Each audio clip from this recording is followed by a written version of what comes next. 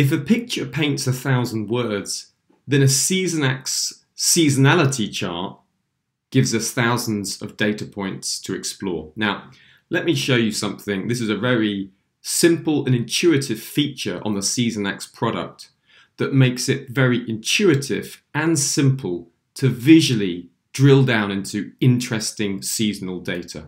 Let's look at the German index, the DAX. And we can see here we're looking at a seasonality chart over the last 34 years.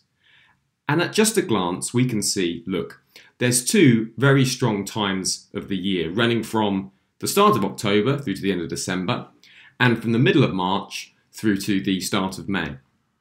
So all you have to do to get the data that we want to see is with one click of the mouse, we click on the annual seasonality chart, and let's say we're going to click here on the 24th of March.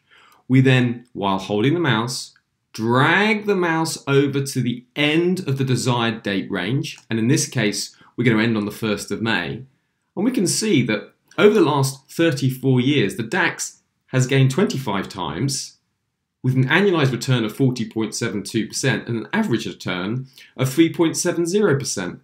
So when we have a conviction for an instrument heading in a certain direction, or there's an instrument, commodity, indices, whatever it is, well, if we want to see if it's got a good seasonal pattern, you can do so with just a glance and one click of the mouse.